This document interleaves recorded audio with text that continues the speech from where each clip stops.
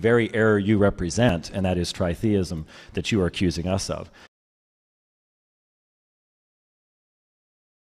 What the Bible says is that in Christ dwells all the fullness of the Godhead bodily. What the Bible says is that God was manifest in the flesh. That's what the Bible says. I'm giving you what Scripture says. What Mr. White has given you is that there's three divine minds in God, three separate individuals that the Bible never says, and I'm jeopardizing my soul.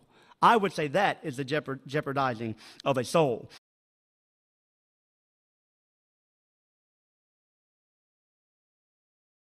On his Ancient Heresies, 26-25 mark, he says the Father and Son are distinguishable individuals.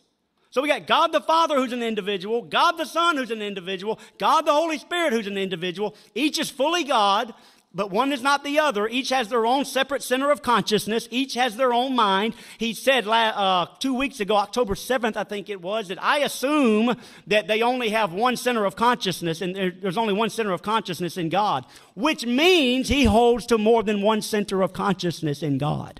And you're going to tell me you've got one God still? Absolutely not. It is conceptual tritheism. I would ask you, does each divine individual in the Trinity possess their own separate mind or center of consciousness apart from the other two divine persons? That's how they recognize each other and interact with each other. It is historic Christian doctrine to believe that the Father, the Son, and the Spirit are distinguishable divine persons fully sharing the one being that is God. Are you comfortable then saying that the historic doctrine, Christian doctrine of the Trinity worships a three-minded God? No.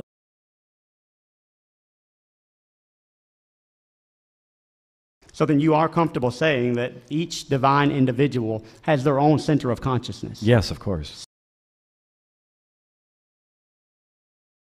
I'm going to ask you one more time. Are you comfortable then saying that the historic doctrine, Christian doctrine of the Trinity worships a three-minded God?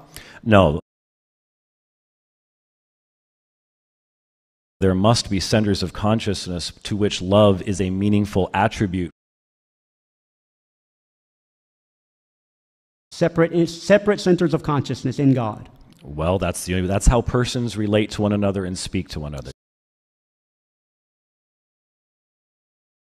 All right, so I wouldn't, if you don't want to say mind, that's fine. If you want to say centers of consciousness, and so I am asking, you are comfortable saying that God the Father, God the Son, and God the Holy Spirit each have separate minds, or centers of consciousness? I've affirmed that 3 times now. All right.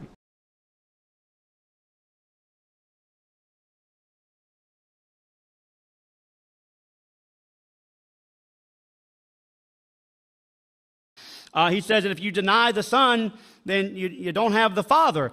Yeah, exactly. And he brought up John chapter 14 as well in the same context. Yeah, John chapter 4. What does John 14 say? Have I been so long with you, Philip, that you still don't know me? He that has seen me has seen the Father. What sense does that make?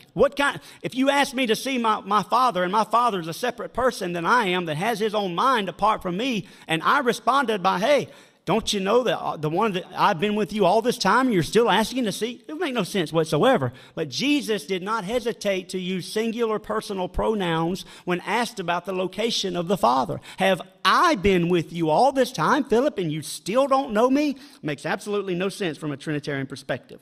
The reason that if you deny the Son, you don't have the Father is because the Son is the one Old Testament God manifest in the flesh. 1 Timothy 3:16, which he argues for in his book, The King James Only Controversy, says Theos, God was manifest in the flesh. It's not a different God or a second individual of his own mind. It's just God who was manifest to us in the flesh. And he tells us that his concern, and I appreciate his concern, I really do, but we have equal concern. He says that he is afraid that our position would cut off from eternity. If worshiping a three-minded God that no one knew existed from 70% of the Bible and 4,000 years of Hebrew revelation, though they knew him on the most intimate terms, does not jeopardize one's salvation, I don't know what does. We don't have another Jesus coming. We have the same God of the Old Testament coming in the flesh to die for our sins. In John chapter 17, He says that it's not the human side conversing with the divine side. Well, let me tell you what else it wasn't. It wasn't God the Son talking to God the Father. It wasn't one God who has his own mind talking to another God that has his own mind. He said, well, it's persons. The text doesn't say persons. You can't just make up your own Bible, ladies and gentlemen.